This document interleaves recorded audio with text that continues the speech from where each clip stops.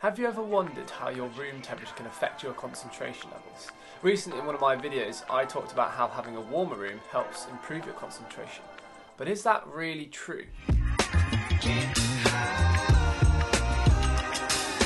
So recently I had some university exams, and there were some days when my concentration was awful, like that of a goldfish. And I tried using a rule called the 5-minute rule, which Thomas Frank talks about, where basically you're tricking your brain into thinking it only needs to work for 5 minutes. You give yourself permission to stop working after 5 minutes.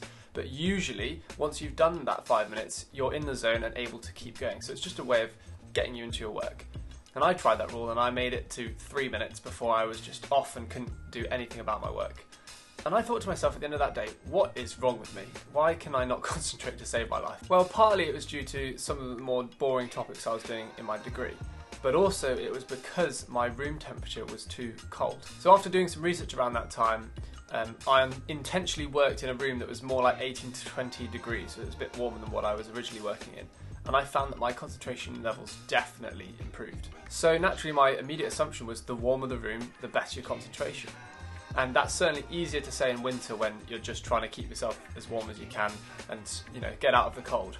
But what about those very, very hot summer days? Well, as you most likely know, in the heat it's really hard to concentrate as well, mainly because your brain starts to get quite slow and tired almost, and you almost feel a sense of grogginess, and again, you struggle to concentrate. So I decided to do a little bit more research, and here's what I found. So fundamentally, when you are cold, your body naturally works to make yourself warm again by shivering, your hair follicles stand up, and you have things called vasoconstriction. And all of this requires energy. And this is energy that your body is using to heat you up rather than putting it into your brain to help you concentrate. And that is fundamentally why we struggle to concentrate when we're cold. And interestingly, I did a bit of further research and I found quite an interesting quote on, I think it's called Oxford Air Conditioning. And it said, "We're also happier when we're warmer because we feel trust and empathy towards others. And these feelings are activated by the same part of the brain that recognises warmth," which is very interesting. Now, before I start talking about specific temperatures, a caveat is everyone is different. The person who's working next to you will probably have an optimum temperature that they work at, and it will likely always be different to yours. So you sort of have to think about the temperature being personal to you. Now, loads of studies have shown that about 21 to 23 degrees Celsius is sort of the optimum working condition, or what's known as room temperature. However, a particular article published by Cornell University, and I'll put a link to it in the description, showed that when they increased the room temperature step by step, typing errors decreased all the way up to 25 degrees still.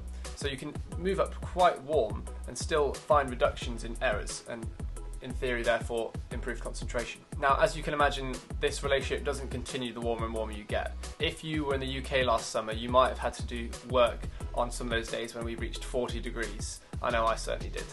And on those days, again, you just cannot concentrate. And that's partly similar to the reason why you can't concentrate when you're cold. Obviously, when you're hot, your body is using energy to try and cool itself down by sweating and all these things. But also it naturally just makes you feel more tired. So obviously there is a limit with this temperature thing. So do bear these facts in mind when you are trying to work.